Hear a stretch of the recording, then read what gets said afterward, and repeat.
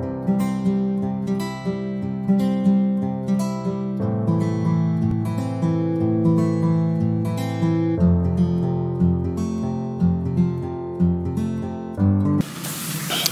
everyone, welcome back to this channel. So today I thought about talking about some issue that many people keep asking about, and it's something that is very common with everyone in life. So at one point there's someone who always maybe who sometimes got an accident, or they got a diagnosis that rendered them helpless or something, but it becomes hard to know how to talk to them, or what to tell them, and how to start those conversations. So it's not all about conversations, but also the things you can do while they are going through this kind of time in their lives. So when someone you love falls ill or gets an accident, or receive a scary health diagnosis, it's never easy. In fact, it may be the hardest thing you'll ever have to face. It's also inevitable that we'll all deal with this kind of situation in life. This may come with feelings of shock, petrification, concern, or uncertainty on behalf of your loved one, or maybe your friend, or anyone else in your life. So whatever the feeling it is, any sort of health crisis or health scare signals a huge change in your life, and it's always threatening.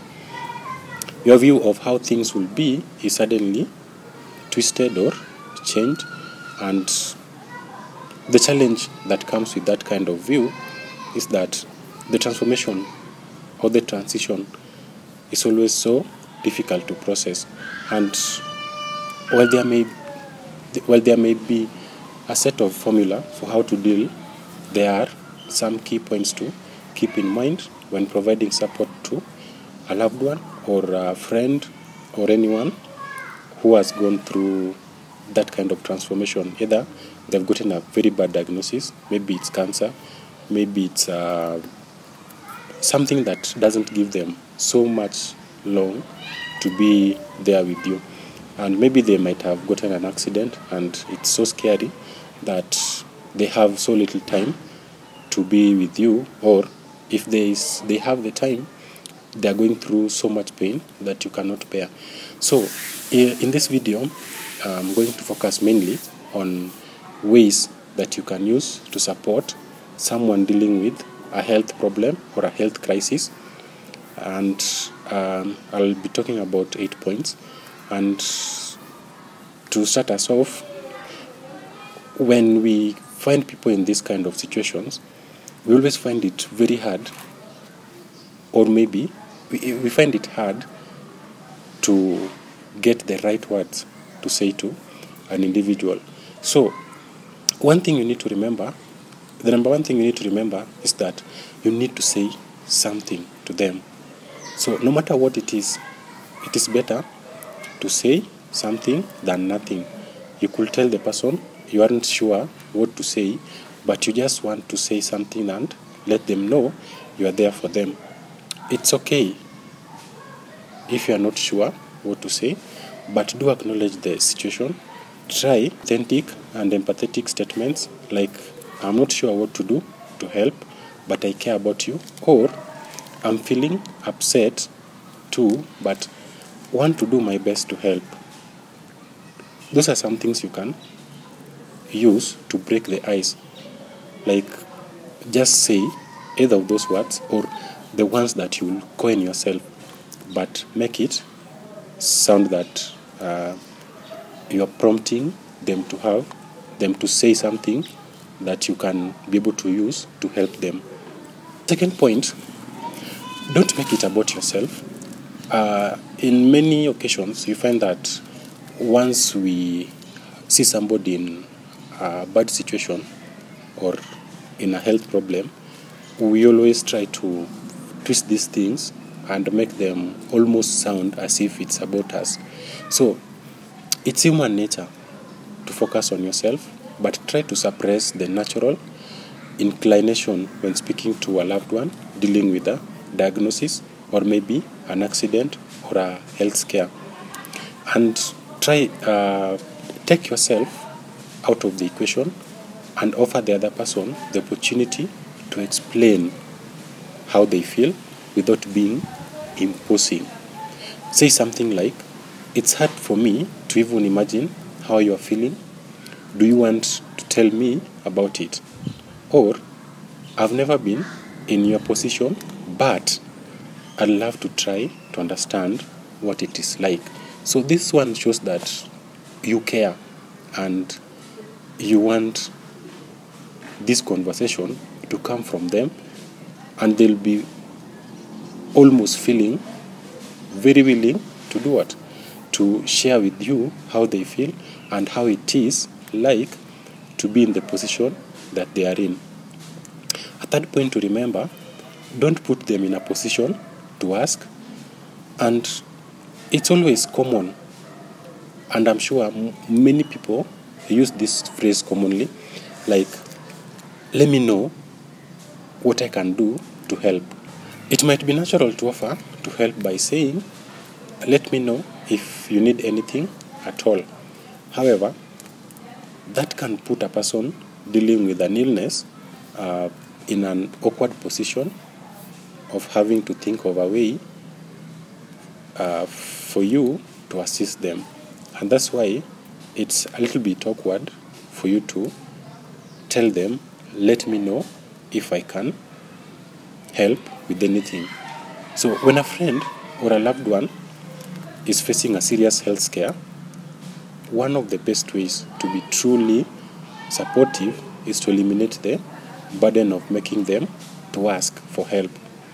In other words, pitch in by taking an everyday task off their to-do list, like doing the laundry, making sure the bills are paid, or having dinner ready for their family, or simply offer to go for a walk in the fresh air so that he or she can open up and vent if need be. You find that people dealing with maybe long-term diagnosis always have this kind of feeling that they're a burden and they need to be taken care of like babies, so they get frustrated along the way, and it might not be easy for them to vent out to the people giving them help. So if you can be there for them, you can take them out for a walk. Maybe if it is cancer and they can still have that chance to walk, you can take them out, walk with them, and talk to them in a way that they might feel very free to talk to you. And if they want to vent, they might use that opportunity to vent out what they feel. So simple gestures often go a long way. Anything you can do to provide some fun and normalcy will ease stress for the whole family and even the individual themselves. Another point to remember when supporting, that you can use to support somebody dealing with a diagnosis, long-term diagnosis, or a health crisis, is to dropping the need to be an expert. It's very common. Even if you're a doctor or have dealt with a similar condition, keep in mind that everyone's experience is different. Most people dealing with serious illnesses have a medical team most of the time. So you will find that we always tend to have ideas of how you can help in treating or alleviating each and every pain that somebody is going or is having. And sometimes it can be very inconsiderate of you to do so. So they probably don't need armchair treatment recommendations based on your second cousin's or brother's experience, or maybe your uncle. So you can't just go around saying, "My uncle had cancer and we treated it this and this way. Maybe your uncle had colorectal, whatever, but this one has something to do with the throat. So how do you compare the two? So you find that the experiences might be very different, and it will be inconsiderate of you to now assume the expert persona in this case. So these people sometimes they may not want you're overly optimistic, even if well-intentioned prognosis. Don't tell the person it will be okay, because in reality no one really knows if it will or not. Also, don't assume they are doing fine just because they look fine. Many health conditions are invisible on the outside, so commenting on someone's appearance can feel dismissive or hurtful. They might be going through a lot of pain, but on the surface they look just fine. So assuming that they look fine, or assuming that they are fine or they're doing fine, might be really hurtful to them, because they're the only ones who know what is going on inside of them. Moving on to another point, be of encouragement. Although you might be wondering, try not to ask, how are you doing? Try not to ask, how are you doing? As it can bring up unwanted reminder. So somebody might just be doing well at that time, but then by the thought that you've asked them how they are doing, they might start feeling the pain all over again. Instead, offer words of encouragement. Instead, like, you're amazing, your hair looks shiny today, maybe your skin looks good. So if you do not want to ask about their treatment or their feeling, or how they are feeling, try asking things like, what is the latest? So maybe in a few minutes ago they talked to their doctor, and the doctor told them this and that. So they could share, and while sharing, they might tell you how they are doing and what their condition is, or how their condition is, without you necessarily asking them how they are doing. Yeah. On to another point. Don't take it personally if they dismiss your attempts to talk with them. Everyone will deal with their illness or condition differently. While most people will be relieved to talk about it, others may not be as willing to open up. Either way, it's okay, and don't press people who don't seem ready to talk about it. One of the best things you can say is, just tell me if you want me to leave, or stop asking. You can't offend me. Yeah. So they will know that whatever they say, if they want you to talk to them or not, you won't feel offended. Try to be comfortable with silence. Don't try to fill blank spaces with chat about yourself. Sitting in silence may just be what the other person needs. So you also find that when they are in this kind of situations, you find that sometimes they just want to shut down everything and just be in their own thoughts. And as much as people might think that maybe they have gone into things like depression, the quiet can sometimes have a healing effect on an individual. And so being there and talking about yourself, or having too much chatter, might distract them, and they might get angry, because anger comes with also such kind of illnesses also come with a lot of anger or resentments. So it's okay if you just be there and do what? Keep quiet, or stay in silence if they want the silence. And don't be so much, don't get angry if they turn you away. If they tell you they don't want to talk to you today, just take it as it is. Okay, so to another point, provide a sense of normalcy. It's common in each and every situation to find people just concentrating on the situation that the person is in. So understand that being there for someone with a serious health issue is a balancing act. They may need support, but they may also be so tired of being a patient. Yeah. So most people always keep on reminding the person that they are sick. You see.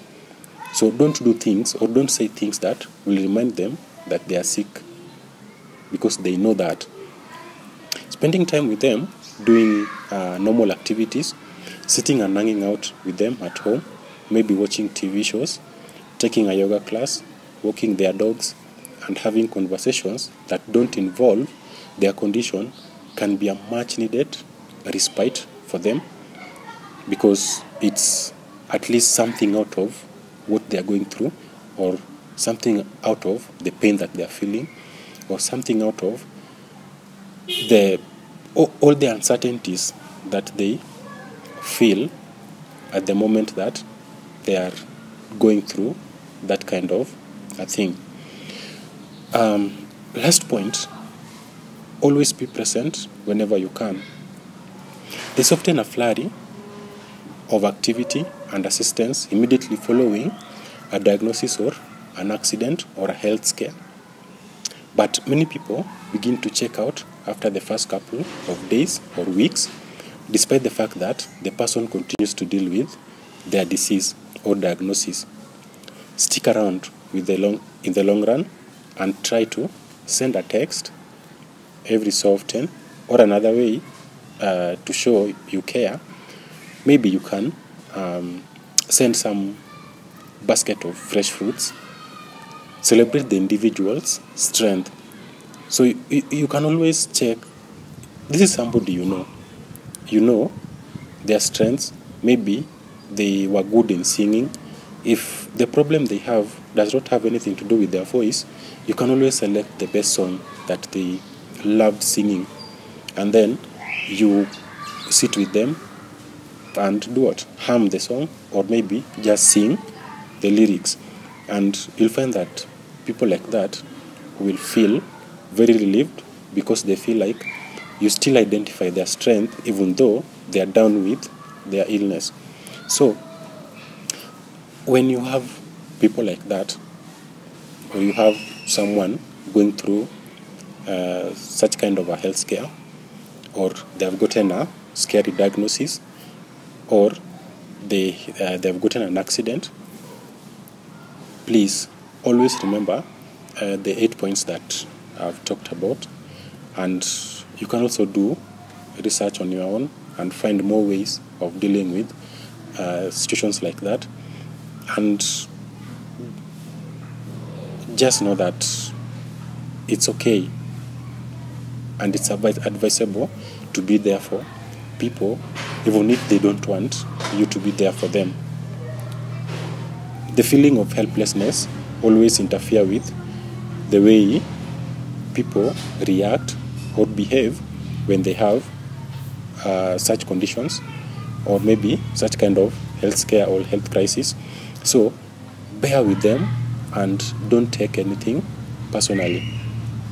So up to that point, I hope this video will be helpful to you, and if you like it, please leave a comment, share it with people you love, or people who need this kind of information, and please consider subscribing if you are new here.